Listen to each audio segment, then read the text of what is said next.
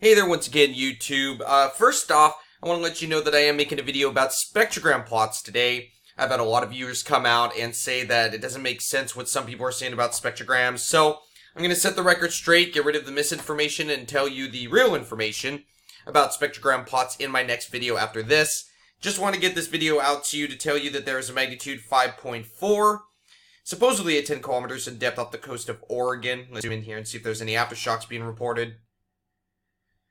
Let's see here. There are no aftershocks, but there was a foreshock. Notice there's a magnitude 2.74 shock to the magnitude 5.4, both striking at 10 kilometers in depth, but that is likely because they could not constrain the depth correctly. Let's go to the event page, shall we? Okay. Magnitude 5.4, only 9 people reported feeling it, likely on the coast right in this area of Oregon right there. Here's the moment tensor. Very, very, very strange looking moment tensor for this earthquake right here. Let's see. Let's go to origin, see what the closest seismic station is. Just want to take a quick look at it in the seismic program Swarm. Remember, I am putting out a video later tonight or tomorrow morning about the spectrogram plots, guys. So keep an eye out for that for all my viewers that have been wondering about spectrogram plots. Just check either tonight or tomorrow morning. Check my channel. Let's see, closest station is KEB in the NC network. Let's use that right now. Here you have KEB in the NC network. Broadband vertical. No location code should be --. Gonna do 1 Hz high pass filter to the 8th power. Let's go forward. Okay, whoops, that's not what I wanted. There we go. Here's the magnitude 5.4. Looking pretty strong, guys. Pretty strong. Very interesting because it almost looks like there are multiple PNS wave arrivals, which could have to do with multiple aftershocks, maybe? And so let's go to the spectrogram plot to see if we can separate any of these. Remember, there's no such thing as spectrogram data. There's only one thing called seismic data. You can view it via the Webby recorder here, via the seismogram plot, spectrogram plot, or spectra plot. It's all the same thing. It's all seismic data and records ground motion, frequency of the ground motion, but the plots can view it in different ways.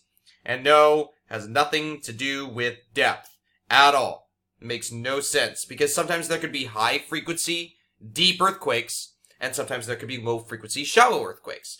But we'll get into that into the next video. Check this out though, look at how long this event lasted. Look at this leading right up to it. Are these earthquakes, or are these just surface events near the station?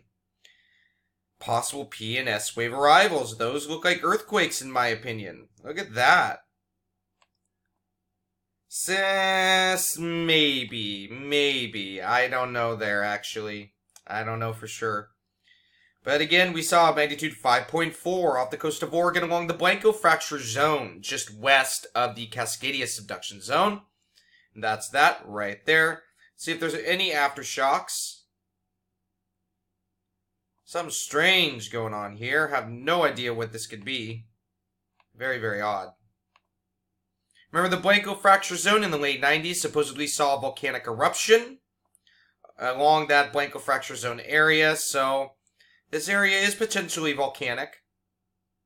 Don't know what the heck that is, really, but so that's pretty much it for that. Let's go see if it showed up at the stations at Yellowstone. Here you have MCID's Webby recorder, part of the Yellowstone seismograph stations. There, Yellowstone called there, National Park. Notice we see it right here, most likely. Let's see, it occurred at, 14:33. This occurred at 14:59. Okay, so that's not it. Let's go back. Whoops. Okay. So 59, so it'd be this one right here. So let's go check that out in the seismic program Swarm. And by the way, guys, I got the times wrong. I was wrong. I was right at first. This is it right here. Because it said 14:59, right? Well, 14:59 would be right about here. It takes a few minutes to travel to Yellowstone, so that would be right there. Remember, Webby quarters are read from left to right like a book. So that's not it right there, but this is right here. Here we have station MCID in the WI network. 01 location code, short period vertical. Scrolling down, we see this event right here. There's a local earthquake, local or regional, maybe Soda Springs, Idaho, or up in Montana, or up in Yellowstone. But right here we see the signature from the magnitude 5.4 off the coast of Oregon, which definitely should have shown on this station, and it did. And yesterday, actually, down in California, slight swarming and aftershock activity continues in the coastal volcanic field and the ridge crest area along that fault that saw the 6.4 and 7.1 on July 5th and July 4th as well. Let's go to largest magnitude first. Yesterday, there's a 4.3 all the way up here near San Francisco, west-southwest of Bryan, California, at 4.3 at 12.4 kilometers in depth. That was at 2011 UTC on the 16th. Then at 2015 UTC on the 16th, only a few minutes later, boom, there was a 4.5 at 3.6 kilometers in depth along this fracture zone down here that was created by the magnitude 7.1. I believe the fault did breach the surface. Very interesting right there. So, 4.3 north San Francisco, 4.5 down here. We're going to take a look at the 4.3 near San Francisco from the closest seismic station. Again, it is at 12.4 kilometers in depth. See how many people reported it. 10,863 people reported feeling it. Okay, so a lot of people felt it. Only slight to moderate shaking. Nothing too crazy. But over 10,000 people reported it, which means more people likely felt it, because not everybody reports to the USGS. Let's go to origin, phases, arrival time. We're going to use CMOB in the NC network.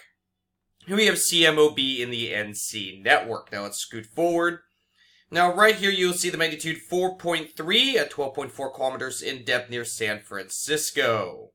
Now remember, color range is not magma, guys, because a lot of people say, oh, that shows magma. If it's red, it's gotta be magma. Well, this could be freaking purple. Sorry. I mean, color has nothing to do with magma on spectrogram plots. Here you want me to show you. Power range dB.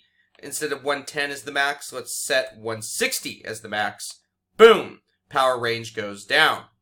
But it does not change the actual power range of the amplitudes over here. See, above the 10E5 right there. Let's go back down to 110.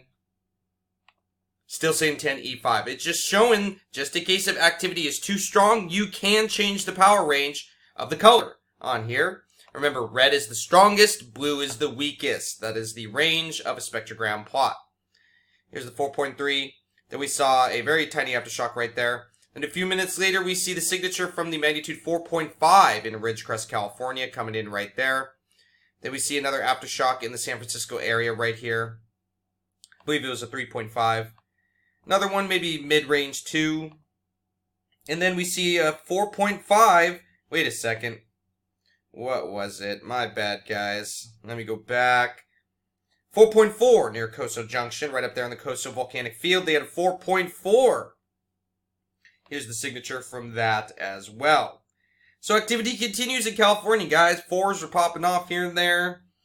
You know, activity seems to be dying down here in Monroe, Washington, so hopefully no major quake is coming. Hopefully they were aftershocks and not foreshocks. Remember, because I did feel an earthquake a few days ago, so hopefully everything stays okay. Hope you guys have a great day. Keep an eye out for that coming spectrogram video. God bless, and have a wonderful day. See you later, guys.